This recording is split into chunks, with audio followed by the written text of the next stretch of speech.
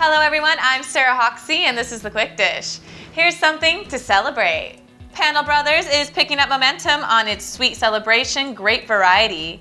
The company has the largest production of the fruit as well as the longest history growing it. Quality has been great as well as supply for the season that will run through September.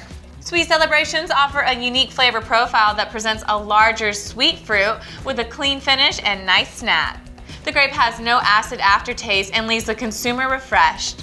John Pandol, Director of Special Projects, tells AndNowUKnow, "We have taken these delicious offerings from Hong Kong to Chicago." Pandol is taking Sweet Celebration grapes to wherever they can show it to retailers or wholesalers, and the response is amazing.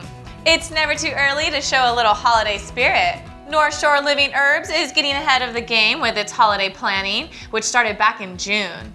North Shore's rosemary, sage, and thyme have seen the biggest increase across the board in popularity, and the company is ensuring stable supply for retailers throughout the holiday season. Serena Lederman, Sales and Marketing Manager, tells AndNowUKnow, "Retailers have a great opportunity to increase their holiday sales by promoting living herbs.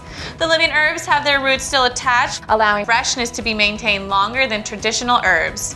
As herbs complete many holiday dishes, retailers are sure to see their sales increase."